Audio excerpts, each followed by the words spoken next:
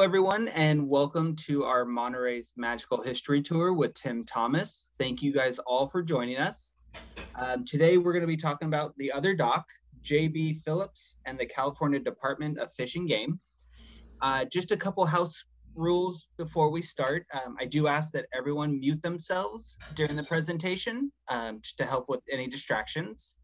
And then also, if you have any questions that arise throughout the presentation, please feel free to send them in the chat. I'll be monitoring the chat, or hold off until the very end. We'll have some time to do some Q&A at the end. So at that, I turn it over to Tim.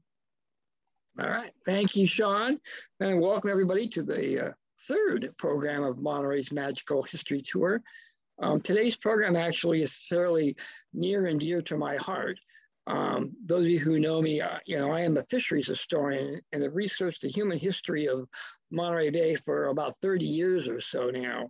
And J.B. Phillips is a name that I used to run across all the time. In fact, my whole history of J.B. Phillips started about 30 years ago when I began to start looking at the fisheries history, and I began to utilize those old Fish and Game bulletins. The fish bulletins, I don't know if they still produce them like they used to, but those ones that came out in the 20s and 30s were really beautiful little pieces of history that would chronicle the different monthly reports. They're full of all kinds of excellent information.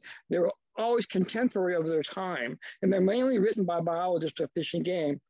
I actually believe the first bulletin was written in 1913, and it was about the Monterey abalone industry.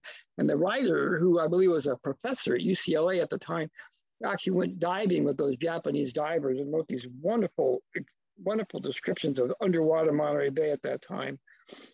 But the one name that always stood up was, that came out to me, was the writer of those pieces was J.B. Phillips. Phillips was a fish and game biologist who spent his entire career here in Monterey. But he was born and raised by a single mother in Washington State. His mother actually was a cook in a lumber camp.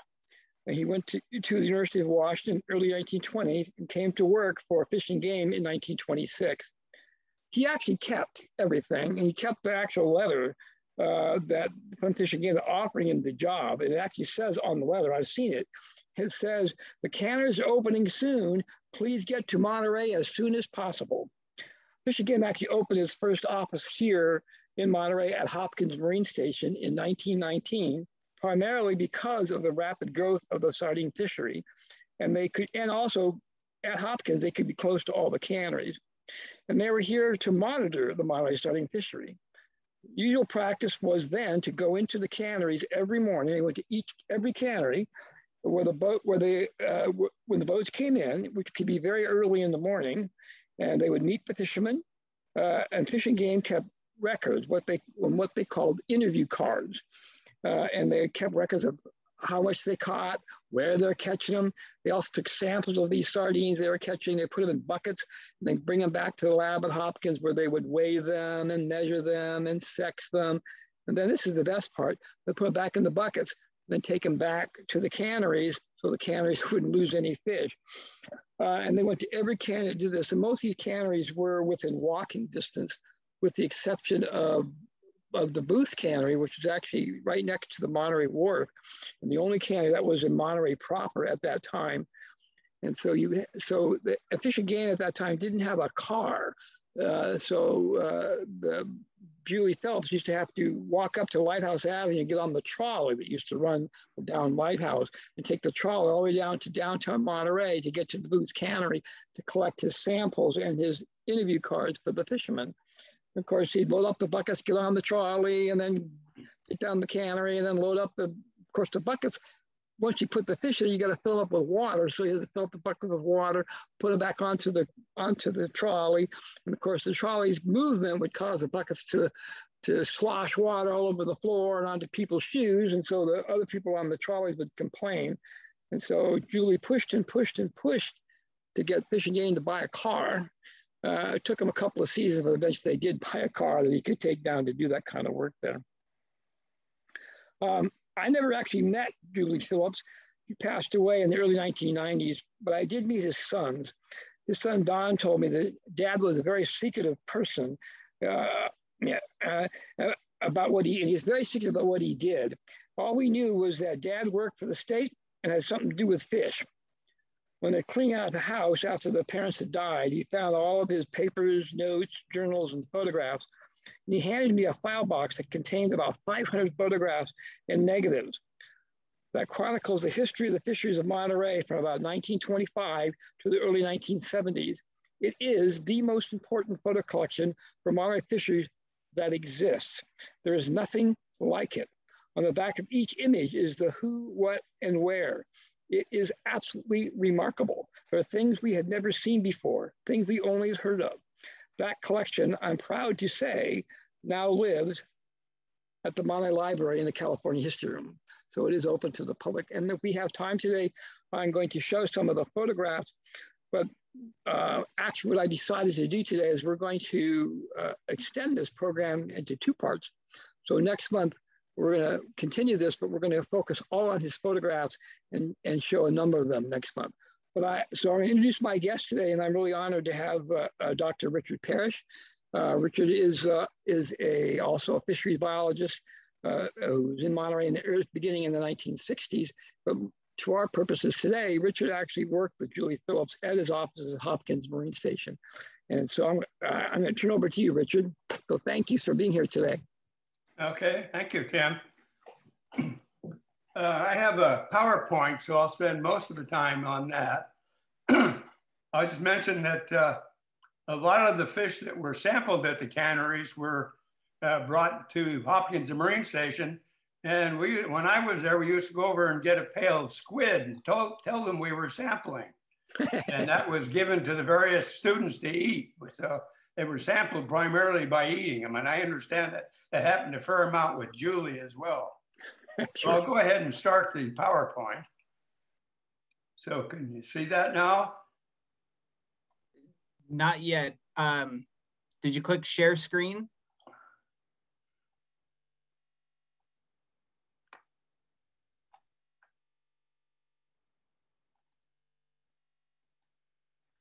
Okay, I think that should do it. Perfect. Okay. This is me when I arrived at Hopkins Marine Station in 1966. And as Tim mentioned, Julie arrived in the same office in 1926. And that window that you see behind me there, you look out that and you could see whether they were working at Hobden Cannery, and you could look right down the row of the canneries. And when I was there, when I came in 66, there were only two canneries still operating. And that was the Hobden Cannery that was packing only squid, and the cannery in Moss Landing that was canning primarily anchovies, reducing anchovies, and also canning jack mackerel and squid. Over the years, the number of people built up rather slowly. From 1926 to 1966, Julie was the only fisheries biologist working on Monterey Bay. Occasionally, some would come in for a short period of time, but that was basically all there was. In 1966, I arrived, and so that meant there were two of us here. In 1966, working on the bottom fishes and the pelagic fishes, Department of Fish and Game at that time, there was one biologist, Julie, who was responsible for commercial rockfish, round groundfish, hakes, lingcod, and he was, of course, located at Hopkins Pacific Grove, and he had covered the entire state. There were three biologists under Tom Jow who covered commercial flatfish, and they were in Menlo Park. I came in with the small pelagic program, sampling anchovies and sardines.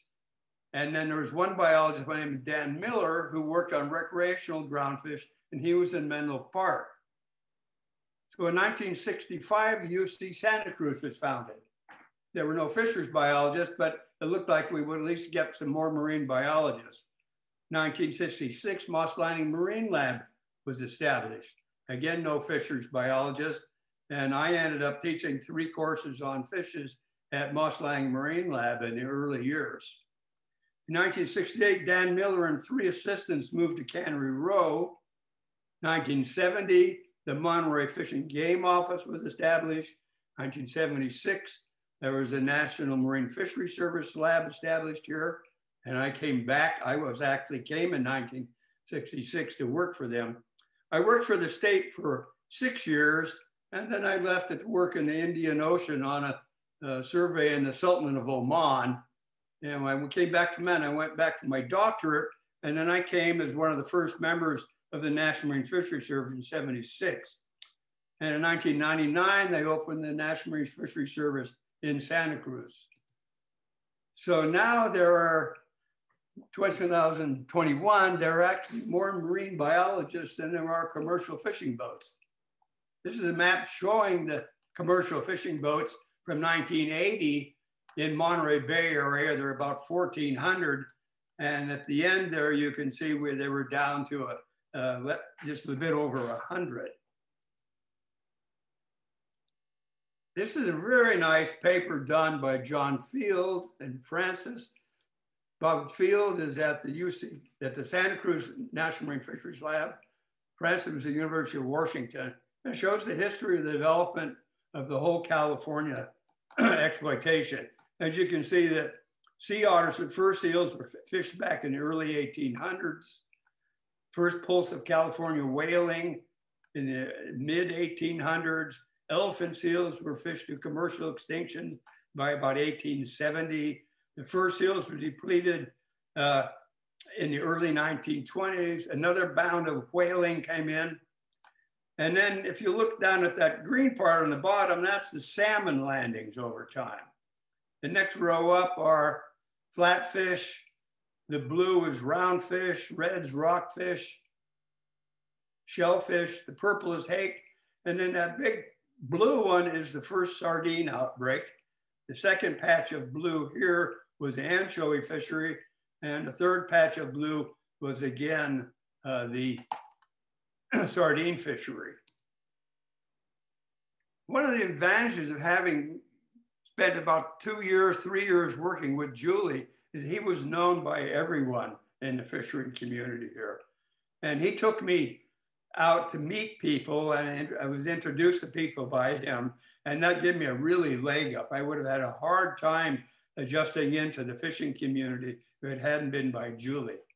And one of the people that he introduced me to was Joe Panisi. Joe Panisi was born the same year I was, in 1939. And when his dad was a trawler in Monterey Bay, and they had this boat, the San Giovanni. Well, Joe's father died when he was 16 years old, and he took over running the boat when he was 16. And so by the time I arrived here, he had about 20 years of experience. And so I spent a lot of time fishing with Joe. And when I took this picture in 1969, I was in a research vessel and we were streaming by, and I went by to say hello to Joe. And I want to put it in here because this load of fish that they have here with rockfish on the top and flatfish on the bottom is about 2 metric tons of fish. And all the numbers I'll be presenting through this are in metric tons. So for reference, that's about 2 metric tons. This is the California sardine landings. And you can see Julie's name on the one side, my name on the other, and 1966 is when he arrived here. So Julie arrived here in 1926 when this database starts, and you can see what he was dealing with, up to essentially more than 500,000 metric tons, that time the largest fishery in the world. And that fishery then dropped down to a somewhat lower level in 1946, had another good year class. And then by the early 50s, the fishery was basically completely collapsed in the north, but they continued catching them in the south. By the time I arrived in 1966, there were very few sardines left. And the sardines that I was sampling that were caught with jack mackerel were all 10 to 13 years old. So those animals were all born back here in the 1950s. And then there's this long period from 1966 until up until the early 1990s, when there were virtually no sardines in California. And it's possible that at some time during that time period, there were no sardines in California, and there was only a small refuge of them in Baja California.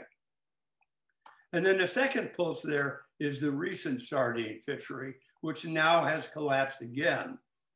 And so one of the points I'll go into later is you can see that the recent fishery is only about 1/5 of the size of the original fishery. This is the anchovy landings over that same time period. And you can see the green is Central California, red is Southern California, and the blue is Northern Baja California. And you can see the green there, the Monterey, shows that we've never had very many landings of anchovy in Central California, because this isn't the central habitat for that species. Although they exist from Southern Alaska to the tip of Baja, they're most common in the Southern California bight. And so the explosion of the population of them that started when I arrived in the 1960s went up to about 140,000 tons in Southern California, 250,000 tons in Baja. And you can see there I have the El Nino on oil content. What happened in 1982-83 was the biggest El Nino of the century. And the nutrition level of all the fishes went very low. So the oil content of anchovy got so low that the processing plants that were making fish meal basically went bankrupt. So there's never been a processing plant for fish meal since that period of time. So you can see we don't have very good sized landings after that. This is what Julie's cannery row looked like. And by the time I arrived, the fishery had been down closed for about 10 years. And this is what cannery row looked like when I arrived. This is what cannery row looks like now. Now, cannery row, of course, and also a large amount of canneries in Moss Landing were created by the Pacific sardine. And there are only a few small pelagic fishes in the temperate waters anywhere in the world. Pacific sardine, and below it is the Pacific herring, and the times are very difficult to tell apart. The market squid, which is now the primary landings, northern anchovy, two mackerels, Pacific mackerel, which is in the tuna family, or actually in the mackerel family, excuse me, and jack mackerel, which are in the jack family. And those are about 18 to 20 inches long. Now, here's those landings of sardine again. And so one of the major questions is, why is the second fishery so much smaller than the first fishery? And there's two possible reasons for them, and they're probably both partially true. The first reason is that we did not overfish the fishery back in the 1930s, but when it got down to a very low population, we were grossly overfishing during the 60s and early 70s. And the fishery actually wasn't closed until 1972. So one possibility is the population got so small that even when good environmental conditions came back, they couldn't reach a high population level because they just were starting at such a low level. The second possible reason, which is undoubtedly partially true as well, is protected species. When this is a series of a paper that I put in for the Pacific Council, and it shows the historical sea lion population trends. The first sea lion census was done in 1928. You can see that red figure there. And there were only 2,800 California sea lions in California at that time. When I arrived in '66, there were 10 times that many. In 2008, there were 100 times that many. And then that doesn't include the estimate from Baja California, which was about 81,000. So it's likely that at the present time, there's somewhere just under 500,000 sea lions. Now, during that first population outbreak, sea lions were consuming about 13,000 tons of forage a year. During the second peak, they were consuming over 1 million tons of forage per year. And then now they would be consuming about 2 million tons.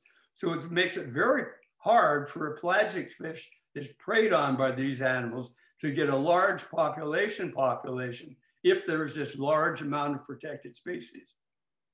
Now, it wasn't just sea lion that were depressed. All of the marine mammals were at very low levels, with the exception of porpoises. And the marine birds were also decimated.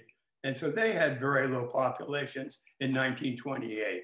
They actually used to harvest bird eggs at the Farallon Islands to sell in San Francisco. This graph is from a ecosystem model, sardine ecosystem model, that was done by support from the Packard Foundation a few years ago. And the paper is done by Cohn and several others.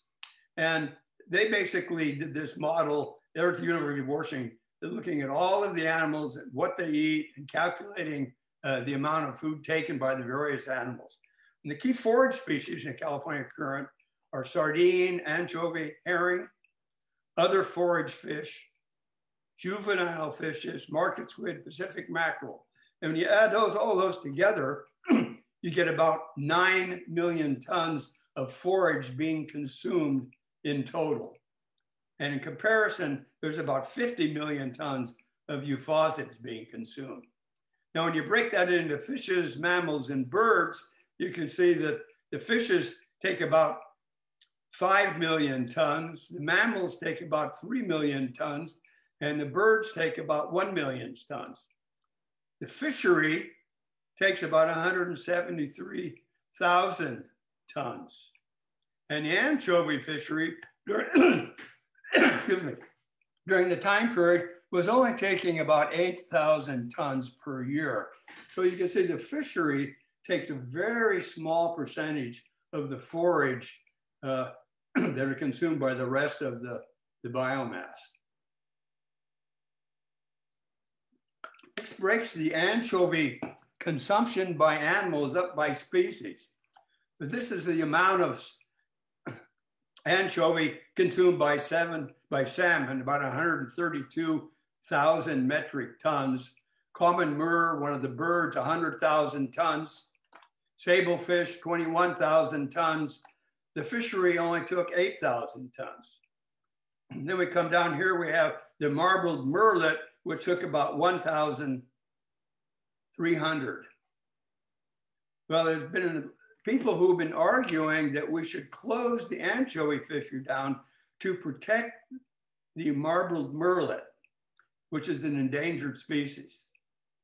So if we didn't take that 8,000 tons, what would happen is that the marbled murrelet only takes 0.1% of the total forage. So if we actually took the fishery and closed it entirely, the marbled murrelet food would go from 1,307 tons to 1,315 tons. Obviously, that's not going to make any difference. Yet these kind of arguments are used to try and close the fisheries down. Now, when the sardine fishery collapsed, Julie was left basically with nothing to do. So at that time, he switched over and started working on rockfish. And so from the early 50s up until the mid 60s, Julie put most of his work in on rockfish. And the first work he did, which is a Fish and Game Bulletin 104, a review of the rockfishes of California, which he published in 1957, was probably the most important work that Julie ever did. Because prior to this time, there wasn't even a book that you could use to try to identify all the various rockfishes. And here's the basic problem. There are about 90 species of rockfish, and they're unique in that they have live young, they don't lay eggs, they have larvae that distribute, and a few of the species live more than 100 years. And any place along the coast there's about 60 species. And this is actually taken from Canada. So basically, how do you tell all these animals apart was impossible to handle at the where they were being landed. And even the biologists couldn't do it until Julie put his book out. Now, all those were red, but the red inshore species you can see are often dark. So here's a vermilion rockfish, lingcod, a kelp rockfish, black and yellow rockfish. And those prices on them are the prices that they get for them at the live market. And they get quite large. This is a bocaccio, a lingcod, and a vermilion rockfish. And that's my grandson. As the populations were monitored, starting, most of the data was taken after 75, but they were able to run this back into the past to about 1960.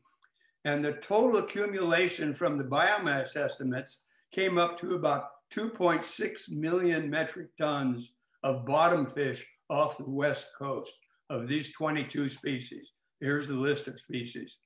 So I arrived here about 1966, and at that time, the top here is what you would have with no fishery. At that time, the population was down around 2 million tons. And then in 1976, the law of the sea, the US continental seas would run out to 200 miles instead of 12 miles. And at that time, there was a lot of money provided to fishermen to build boats. And so shortly after 1976, new fishing boats started appearing. And you can see the change in the slope where it was going down gradually here. After 76, the population started declining rather sharply. And there was overfishing occurring from the mid 80s clear up until the early 2000. We put really strenuous restrictions on the catch, and the population recovered much faster than we thought it would. And now it's up to about 60% of the unfished level, which is where they will try to hold it. This shows the Central California trawl landings from 1981 to 2008. And you can see up until about the mid 90s, we were landing 5,000 to 6,000 metric tons a year with a value of $5 to $6 million. When the regulations were put in, the catches went down. There was a small amount increase here. And then by 2008, we're landing less than 1,000 tons in Central California. So I'll come back to this figure again. That's 2 metric tons. And so if you wanted to have just a small fishery, I would argue that you should land at least 2 of these a week in a fishing port. That would mean you would land 100 metric tons a year of, say, chili pepper rockfish to have just a small fishery. That's just landing one like this a week. So here's the Santa Cruz landings in 2019. There were a total of 67 species landed, and the total landings were 197 metric tons. So none of them reached that 2 tons per week level. Salmon was the highest, at 87 metric tons. The other 66 species, they only landed 93 metric tons the entire year. Moss Landing is now the largest port in the area. Their total landings were about 8,500 metric tons. The great bulk of that was northern anchovy, about 77%. Market squid were 1,300, about 16%. So about 95% of the total landings were northern anchovy and market squid. And the only other 2 species that landed more than 2 tons a week were sardine and sablefish. And you can see salmon didn't make it. If you add up the other 87 species, the total landings were only 224 metric tons. That means that they were only landing of these 87 species 4.3 metric tons per week. Monterey, total landings in 2019 were 3,700 metric tons. Northern anchovy were 70% of that. Market squid was 24% of that. And sardine was 2% of that. So there are only two species, anchovy and market squid, where there are more than 2 metric tons landed a week. The other 58 species landed, total landings were only 114 metric tons, which is 2.2 metric tons per week. But you can see the fishery in Monterey Bay is essentially collapsed. Now, principal reason for the collapse is overlapping regulations. Part of that was because they wanted to rebuild the rockfish very fast in comparison to their life history. If you have animals that live to be 60 years old, you would expect them to recover very slowly. So they put in very stringent restrictions. At that time, they were supposed to rebuild stocks in 10 years. And of course, that would be impossible for an animal that lives 100 years maximum age practically. So what this map shows on the right is Monterey Bay. And this is the area closures to trawl fishing for bottom fish and other types of commercial fishing for rockfish. The brown areas are marine reserves. This is Yankee Point on the left here. That's the Point Lobos Reserve and the Big Sur protected area. So those are permanently closed, the brown areas. The blue areas were closed to trawling. The green areas were closed to trawling and all other bottom fish. The yellow areas were closed to all other bottom fish. And so essentially, the entire covered area there that's in color, the trawl boats were excluded from. So there's no place you could fish anywhere near Monterey with a trawl fishery, and the trawl fishery went bankrupt. So when we came back and the areas were altered and some of the areas opened, then the state of California came in and changed the regulations that they had before. Before these protected areas and the rockfish closures came in, you could not trawl within 3 miles of shore. And if you look it down on the map here, you can see this is the 3 mile area. Here, get up to here's 3 miles. Now there's an artifact in Monterey Bay because it's less than 24 miles across. And by international law, a bay that's less than 24 miles across, state waters, is a line drawn 3 miles off of that point, Point Pinos, to off Point Santa Cruz. So essentially, this entire area inside of this, all of this area is now closed to rockfish for any trawling. Now, when they first put in the closed areas, there is an area here south of Yankee Point where you can see the green area is here. And they had a special permission to fish from Yankee Point down to about 2/3 of the way to Point Sur to within 1 mile of shore. So essentially the yellow area out here, they would set in nets here and they would trawl all the way to Yankee Point. And that's where that set that you saw on the San Giovanni was taken. He was trawling along that area. That area is now closed. So essentially there is nowhere left that you can fish. Now, why did they close down the inside 3 miles to trawling originally? It wasn't for biological reasons. It was because there was interference between the crab fishery, Dungeness crab, and trawl boats. If you were fishing on the shelf in shallow water, you would be catching lots of crab pots. So the crab fishermen got the regulation put in back in probably in the 30s, so you couldn't trawl inside 3 miles, so you wouldn't take crab pots. However, for a period of time, trawling was considered to be very bad. And there were very few studies done on the effects of trawling on the bottom, see if there's any long-term damage. Now, luckily, a professor at UCMB at the local state college here named Lindbergh did a study on the single boat that was fishing in Morro Bay. And he went in and trawled experimentally and then went and sampled with sampling gear and with cameras to see the effect on the bottom. And the net result of that study was if you're fishing on soft bottom, there's very little damage to the bottom occurs. Now, that's not true if you're fishing on hard bottom.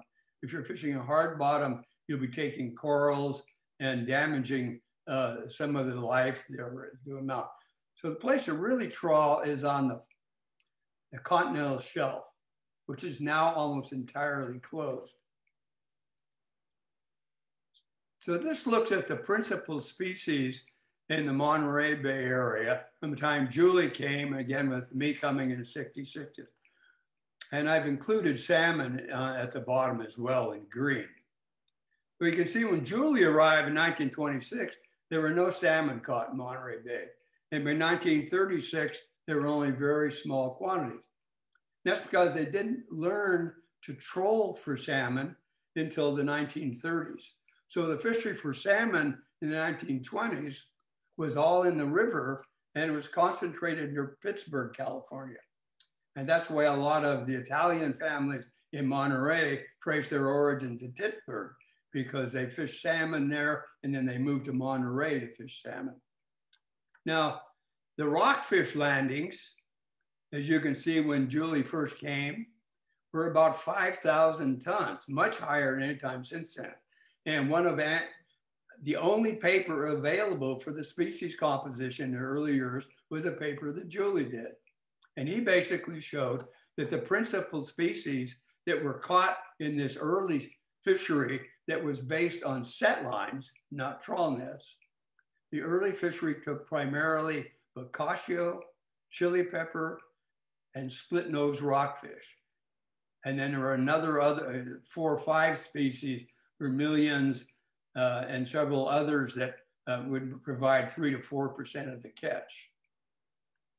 You can see that in 1936, there is greatly reduced. That's because that's when the sardine fishery was going full bore, and basically the markets just didn't want very much fish. So total ground fish levels dropped sharply from 26 to 36. By 46, the salmon fishery was going, the green at the bottom, and they started taking increasing numbers of sablefish. That's black.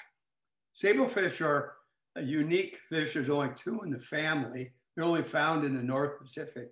And they, essentially the juveniles and young animals live about 100 fathoms. As they get older, they migrate into deeper water. And the concentration of it is at 200 to 400 fathoms. And I've caught them lining up to 800 fathoms. So they get very deep. Now, in 1966, when I arrived here, there was a quite large rockfish fishery in blue there. There was a nice fishery for soles, and there had been a drop-off in the amount of sablefish. By 10 years later, the sable fishery came on very strong. They had about the same amount of rockfish. And that fishery was based on export to Japan, where sablefish is very high demand. And they primarily wanted the older fish, which have an high oil content. And then we overfished the stocks during the 80s and 90s. And you can see we continued fishing for sablefish. So 2006, we have a large amount of sablefish caught because you could still fish in deep water. Rockfish is very low. And then when you look at 2009, you barely see that little red mark down there. There are only 52 metric tons of rockfish landed in Monterey Bay ports in 2019. And that's 32 different kinds of rockfish, and total landings are only 52 tons. Now, when the stocks were considered rebuilt in the about 2010, these are a number of statements that were put out by the Monterey Aquarium Seafood Watch. One of them was that new and updated recommendations for September 2014 include cabezon, crab, dogfish, groundfish, grouper, etc. The most exciting news is that all groundfish caught in California, Oregon, Washington are now either a Seafood Watch good alternative or best choice. This reflects a continuing pattern of improvement for U.S. managed fisheries. And the report highlights showed that all trawl and longline caught rockfish have been upgraded from avoid to either good alternative or best choice. Major flatfish species, including Dover sole, English sole, Pacific salmon, wreck sole, have been upgraded from good alternative to best choice. So soles as a group are now considered best choice by the Seafood Watch. This shows the sole and sand dab catches from Bodega Bay all the way to San Diego. And the data that I've compiled go back to 1969, and I only put in every 5 years because I had to pull the data by hand. But you can see the peak of the sole fishery in the Bodega to San Diego area was about 5,000 tons in the 80s. And then as the trawl fishery got smaller and there were more closures incurred, we got down to only about 1,000 tons being landed by about 2008. Now the species that were overfished, and the only overfished sole was petrale sole, all of these are now considered very healthy species. So what did we land in Monterey? Now, Monterey sole landings in 2019 were 609 pounds. And the total landings from Bodega Bay to San Diego were 157 metric tons. That's only 3 metric tons per week. That's not much more than that one bag of rockfish that the San Giovanni had in that first picture. So again, while everyone's running around saying we're going to have some sustainable fisheries, we do not have sustainable fisheries in Monterey Bay. They've been regulated out of existence. So if you want to eat fresh fish and you live in Monterey Bay, the way to do it is go out and catch them yourself. And if you aren't a fisherman, send your daughter out. That's my daughter fishing off of Pebble Beach. She was out actually yesterday and got a limit. Or go on a party boat and you can get them. That's my grandson. He's out fishing on a party boat today. He's a deckhand on one of the Monterey party boats.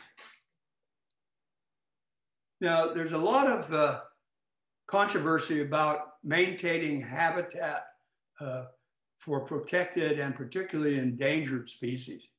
And so I want to make a contrast about maintaining habitat for animals versus maintaining habitat for fisheries. This is a picture of the Farallon Islands, and it's completely protected. It has a very large population of marine birds. And a lot of the marine birds in the area are bred at the Farallon Islands. In Southern California, there's a large amount of area that's completely protected on the Channel Islands. This is a shot of showing the pristine area presently on the Channel Islands. This is taken at the San Miguel sea lion rookery. There are close to 80,000 come into this each year. I think that's the correct number. So essentially, for these protected marine birds and mammals, what you need to do is protect primarily their breeding grounds. And if you do that, you've really helped them a considerable amount. Well, we have done that by putting in parks and national marine sanctuaries and closed areas on most of the islands in California.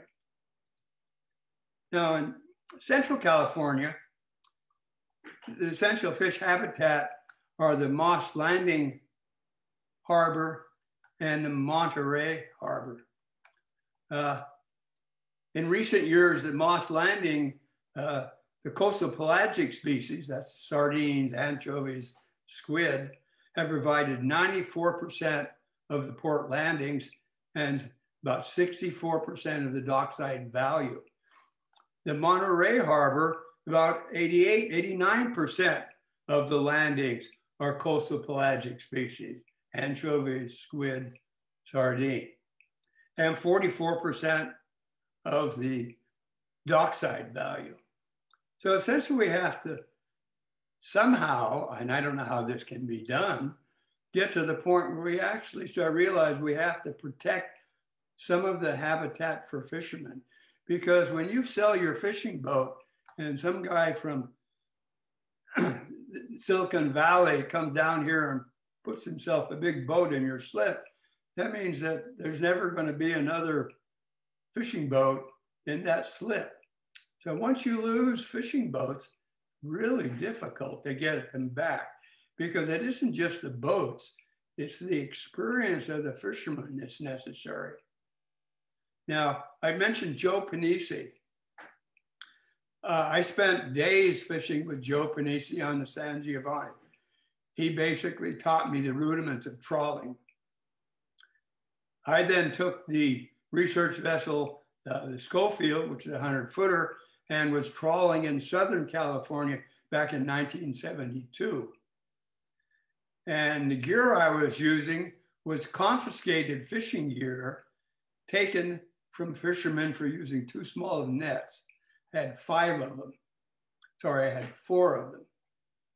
In 5 drags in Southern California, I destroyed 4 nets. That's because I didn't know the grounds. 2 of the nets were fishing in the channels. We picked up solid garbage. We got big barrels of oil. So if you don't know where you're fishing, you really can destroy your fishing gear very quickly. When I was working in the Indian Ocean, we were trawling with shrimp trawls in the Gulf of Oman. And there again, I spent most of my time repairing nets because we were racking them out on pieces on the bottom because I didn't know the fishing grounds. So you can't just start trawling without knowing what you're doing, or you'll go bankrupt. That pretty well covers what I had to say. Thank you.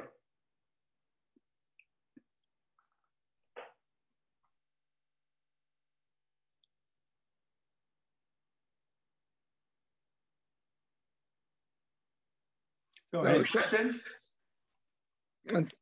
There we go. Hey, Sean, do you have that picture of Julie Phillips? Yes. Can you put that up? I meant to do that earlier. So there's a photograph of J.D. Phillips. This was taken in 1936 on Monterey Bay, and he's actually tagging sardines, which was a program created by a woman biologist for fishing game named Frances Clark. And it was a pretty aggressive program for its time. And they go out in the bay and they get fish from the fishermen, or they cut them themselves. They brought them onto a little boat where they would, again, weigh them and measure them, sex them. And then she would open that fish up right underneath this anal fin with a small scalpel.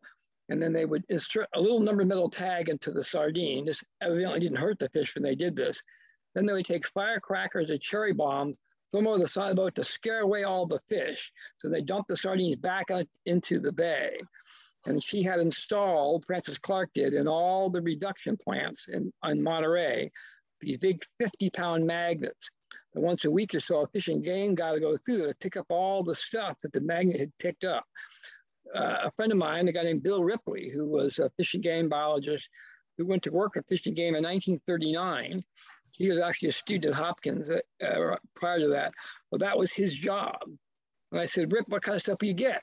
I get this bucket full of nails and screws, an old piece of track, and old tools, all the stuff that came up from the bay in the, that came up with their nets, and he's trying out to find those little number metal tags. It actually was a really effective program. Because of that program in 1939, Francis Clark was able to say, you need to cut this fishery in half, but nobody paid any attention. They had no power at that time. All they could do was make recommendations. What are we looking for time, Sean? We got about 10, 15 minutes. Okay, let's show some of those photographs. Can I share the screen here? Yep. Wait, where to go? Okay, share the screen. Where's my thing here? Hang on here. Well, maybe I can't. Wait. There you go. Well, where's my thing? Here we go. Oh, got it. Nope, wrong one. I'm not very technical. I don't even drive a car. All right. So here we go. So these are some of the photographs that Julie Phillips took over his time in Monterey. And he oftentimes, I mean, he really was besides a brilliant scientist, he also was a really brilliant photographer. And I used to say that, he had the eye of an artist and the mind of a scientist.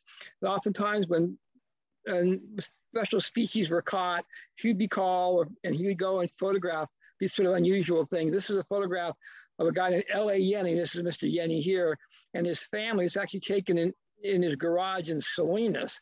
And he caught this fish, which was this was in 1948. It was referred to as a Willoughby's ragfish at that time. I think it's got a different name now today. And it was a deep water fish. And he went and he photographed this wonderful photograph. And actually, I think he wrote a paper about it. See what we got here. So here is, and there's no rhyme or reason to these pictures. I just put them in as I had them. So here they are unloading sardines in Monterey. This was early 1930s. You can see the boat. Look how low he's sitting in the water right there. He's got a boatload of sardines on his boat right there. This is the sardine hopper here, and he's dropping his sardines into that hopper there. And this is inside a abalone cannery on the Monterey Wharf. This is 1938. All these Japanese women working in the canneries, working on the wharf in the abalone canneries. Is all abalone. Abalone was huge fishery in Monterey. This is a guy named Freeman Whitey Arbo, who was a basking shark fisherman. And he's standing at the tip of his boat here, getting ready to actually harpoon a basking shark. This is also 1948. And I interviewed Whitey about this, and he told me that he rigged this thing up just specifically so he got and hunt basking sharks. And he said once as soon as this picture was taken, it actually broke and he fell into the water. This is a remarkable photograph. This is Monterey's past, present, and future in the fishing industry, all in this one picture, 1930. So here is what's called a Lampara boat, again referring to the type of netting that it used. This is a half ringer or Japanese round haul. And then this is a purse seiner, a brand new purse seiner, again refers to that type of netting without the turntables. These are two brand new purse seiners with the turntables. And so the net would be piled onto the turntable, then they could turn it. And now I was told by a couple of different fishermen that in Southern California, the turntables are turned to the right. In Monterey, the turntables are turned to the left. I like to think that's a political thing. This is a little known fishing game sea otter exercise program. No, actually, this is unfortunately a dead sea otter. This was right after the raft of sea otters that were discovered down in the Big Sur Coast area in the 1930s. Although Fish and Game always knew those sea otters were down there, they just didn't tell anybody because they were concerned people would go after them. Also, all the abalone divers knew that those sea otters were down there as well because they used to complain because the otters are going after their abalone. The divers used to refer to them as sea cats. And then here is Monterey's version of the sardine Titanic. This is this one and only voyage.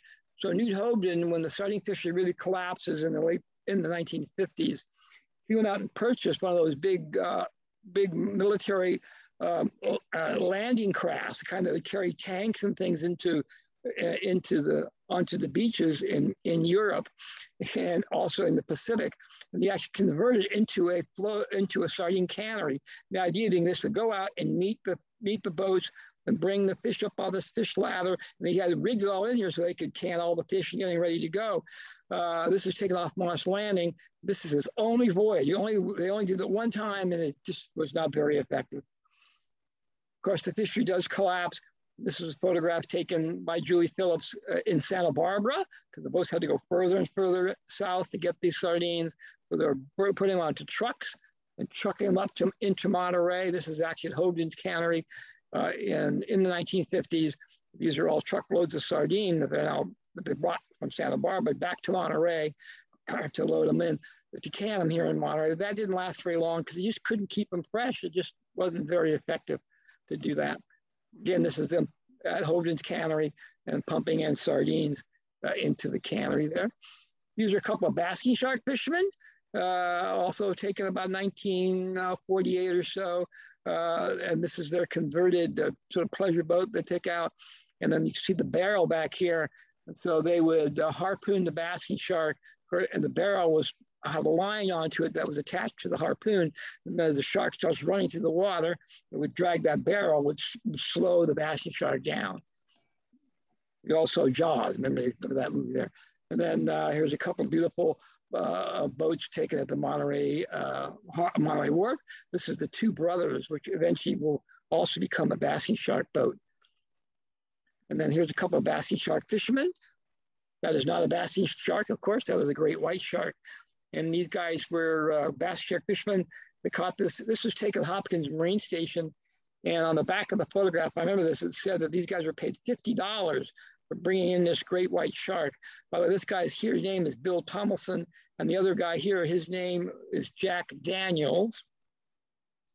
And here's an abalone boat. This is the mother boat. And there are three of them there actually, and they're coming in. These guys would go out for 3 days at a time, and then they come back into Monterey. And then, by the way, abalone season would change from season to season, but it could be very long, sometimes like 9 months. And the abalone, they bring in 200 dozen large red abalone. And there were, by the time this picture was taken, there were at least 9 different Japanese companies operating off the Monterey Wharf. The Japanese dominated the Monterey Wharf part of World War II. This was taken in 1938.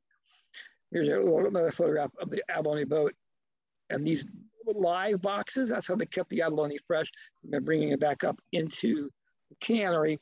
And this is in the abalone cannery on the Monterey Wharf. And they're pulling the abalone out of the shell. And then here's a beautiful picture taken in 1926 when they're building wharf number 2.